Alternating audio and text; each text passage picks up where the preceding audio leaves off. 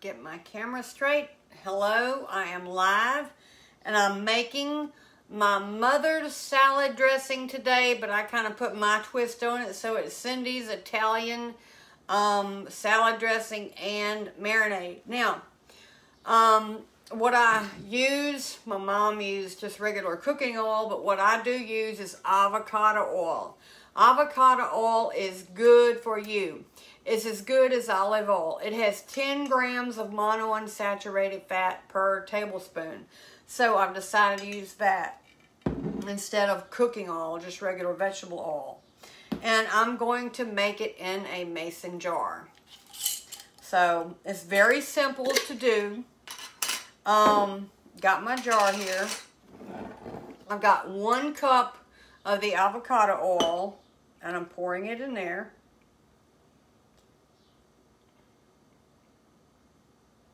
I've been needing to make this because I've got salad to eat tonight, and I will put the recipe up on here when I get through. That's 1 cup of oil. I'll use 1/4 cup of lemon juice. And this is the lemon juice. Put the lemon juice in. 1/4 cup of white vinegar, plain white vinegar, not apple cider vinegar, plain white vinegar. Now, I'll put the seasonings in. My mother used a 1/2 teaspoon of salt, but I use about 1 teaspoon of salt. I use about 1/2 teaspoon of salt because we have enough sodium already in our foods, and it doesn't take away from the flavor of this. Okay, and then 1 teaspoon of sugar.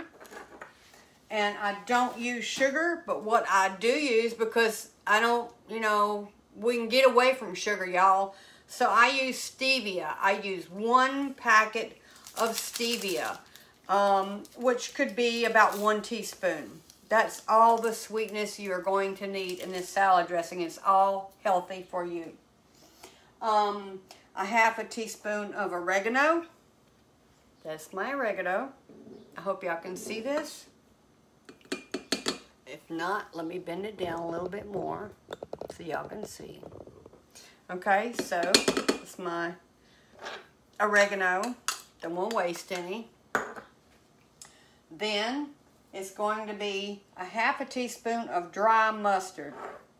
Now this is dry mustard. You get it in the jar just like this. It comes dry. So there's your dry mustard.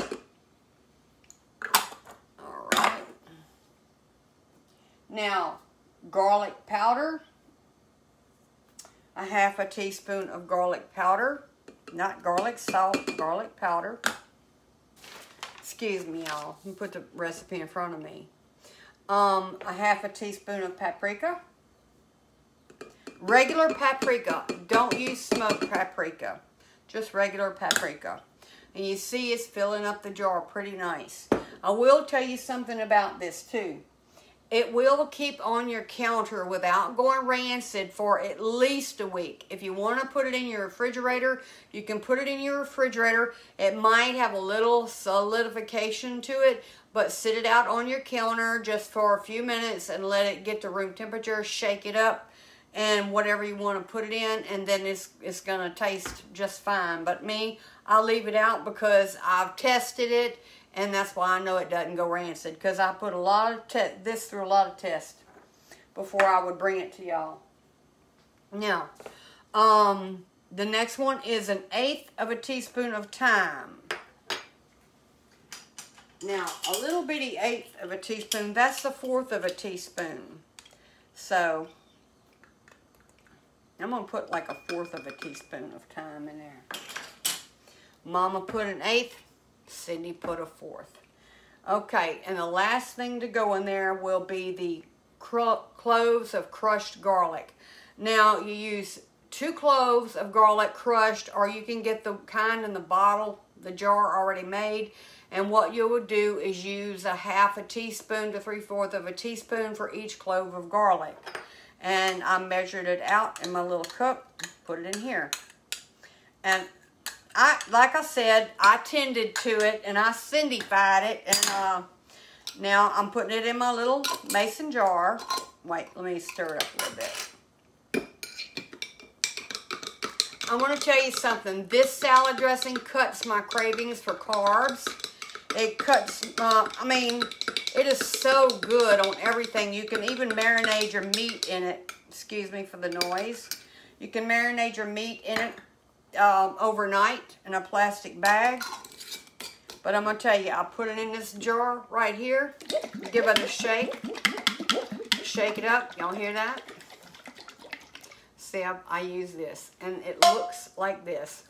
And it just popped, which means it's done. No. But I can put it in a salad jar. I mean, a salad dressing jar. If you want to use a salad dressing jar, be sure and wash it out real good. If you want to put it in there, dump the bad stuff out. Get you a salad jar of salad dressing at the store, something you don't like. Dump it out, rinse it out, wash it real good, and then you can put this in there. But remember, this is a 16-ounce jar, so it's going to make that much. So, all together, and I will tell you, this is delicious. It has just that much of bite and just that much of tanginess and just that much of sweetness that you want. It is very, very healthful. Healthy, okay? So if you're looking to go on a more healthy diet, to cut the sugars out, to lower your sodium, then you would want to, I would say try this. Now, the olive oil I use is Chosen, and the reason that I chose Chosen, and I've looked at others, is because it is cold pressed and it is refined without chemicals. And we don't need any extra chemicals in our body. And when it's the first pressing of the cold press, like olive oil, it's just like it. This is avocado oil though. I know it's turned around. But the first press, the cold press, and that it's refined without chemicals, and that's what I use. And it only takes a cup of it. I have doubled the recipe in the past, but one recipe of it, if I could just, if I had a salad made already, I'd tell y'all, it is so good, but I'm planning on having it tonight. Matter of fact, I can dip chicken in it. I can dip any kind of meat in it. And this is what it looks like when it comes out. It looks beautiful. Now, when it sits out on the counter, it will separate because there is vinegar and lemon juice and the 1 cup of the avocado oil. If you wanted to, you could use olive oil, but I'm telling you, avocado oil has no taste whatsoever. It tastes just like cooking oil. And that's why I use the avocado oil, because it doesn't alter the taste of this. And I wouldn't want to alter, I'm not going to tell you alter the taste. So anyway, I shook it up real well. I'm going to put all the ingredients on this video. And so this is from Cindy's Kitchen. Let me see if I can get a little empty bowl here. And I got me some little containers because I plan on doing cooking videos. And who knows what I'm going to come up with next. I'm going to pour it in here so y'all can see exactly what it looks like. But I promise you, I have tested it on, I had test subject, okay? And I have tested it in the refrigerator, out of the refrigerator, leaving it alone. I've tested it, what I would use it for. And look at this beautiful salad dressing, okay? And meat marinade. You can, so it is nice, it is aromatic, it smells heavenly. But anyway, if you need any instructions, go back over the video. It's very simple to make. You just have to get a few of the ingredients. I'll fix that up. And I put mine in a mason jar. I've got a lot of cucumbers to fix, so I got to can some pickles. But anyway, I use a lot of mason jars. So see, that's how much it makes. And what can you not put it on? All right, I'm going to tell you, it's great. I'm going to give you my word on this. It's great. And the first time I put it on salad, I ate the salad before I ate any of the rest of my food. And I actually didn't want any carbohydrates. I didn't want any bread.